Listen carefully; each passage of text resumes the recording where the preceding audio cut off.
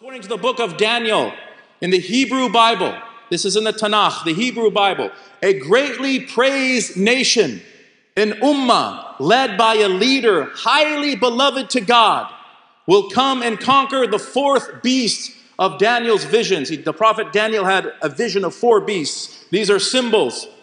The fourth beast was interpreted as the Roman Empire by the most authoritative Jewish exegetes, the Babylonians, the Persians, the Greeks, and the Romans. Now, Daniel also said that one of the Roman emperors will fight and oppress the monotheistic believers and commit an act of unimaginable blasphemy. And I believe that when you look at the evidence, this emperor was clearly Hadrian, who fought against and expelled all the Jews and the Jewish Christians, the people of Tawheed, from Jerusalem and placed a statue of Zeus on the Temple Mount.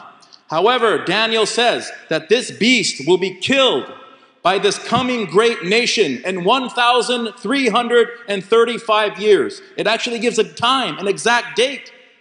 Hadrian became emperor on August 11th, 117 of the Common Era.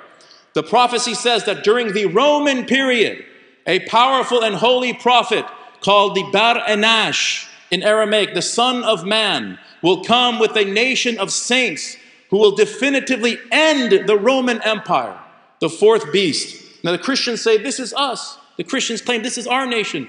But Hellenistic Christianity, starting with Constantine, converted the Roman Empire. They did not conquer it. They became an extension of the fourth beast. By 381 of the Common Era, Trinitarian Christianity became the official religion of the Roman Empire. So now kufr and shirk that had corrupted the message of Isa alayhi salam was all over the empire. And the true muwahidun, the true monotheists, the Jews and the Unitarian or Ebionite Christians were being marginalized and persecuted. Then Allah subhanahu wa ta'ala raised the Prophet Muhammad sallallahu alayhi wa sallam with the pure tawheed, the tawheed of the prophets of old. He is the prophet of the Abrahamic restoration.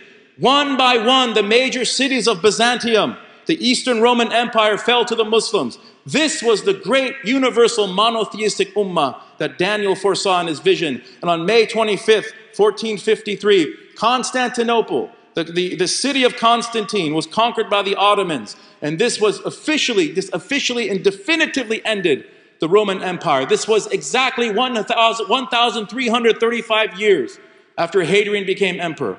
It's amazing. August 11th, 117 to May 29, 1453 is 1,335 years, 9 months, and 18 days.